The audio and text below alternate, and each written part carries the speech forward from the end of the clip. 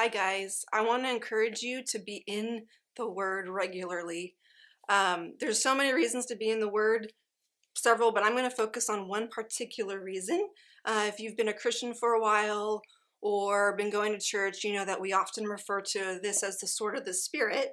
If you read in Ephesians 6:17, it says, "Take up the sword of the Spirit, for it's the Word of God." But it actually is specifically meaning the Rhema word of God. So it's the spoken word of God.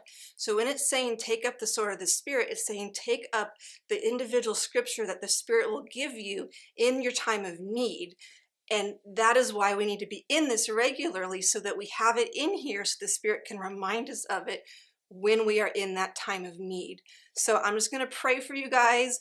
Lord, thank you that you have this word for us to encourage us. Thank you that there's so much in it and that you've given us this sword that we can use. And I just pray that you would make us well watered in your word, that we would be ready to pick up and wield that sword in our time of need.